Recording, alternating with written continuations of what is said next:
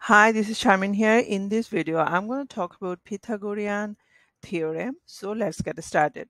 So square roots, that is the Pythagoras, the square of the hypotenuse of a right angle triangle is equal to the sum of the squares on the other two sides. So you must remember that this the theorem.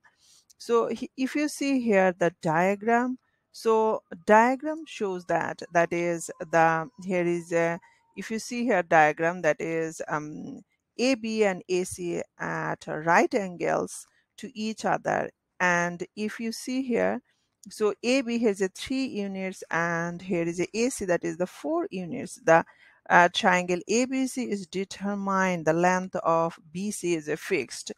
So the length of AB, that is called the hypotenuse of the right angle triangle ABC, must depend on the length of the other two sides.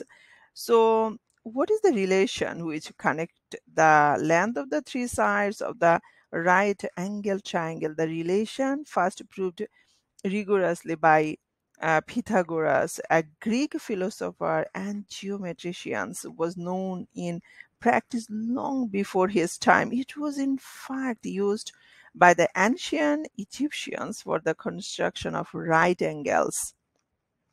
So the theorem states that the square on the hypotenuse of a right angle triangle is equal to the sum of the squares on the other two sides. So if you see here, here is a b square equal to a b square plus ac square. So 3 square and 4 square all together, it will be 25. That means BC, this side is a 5 unit. All right.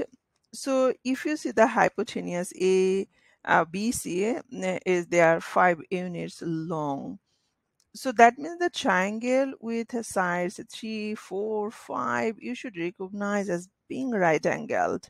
All right. So you must remember that this is the Pythagorean theorem. So guys, that's all. Thank you very much.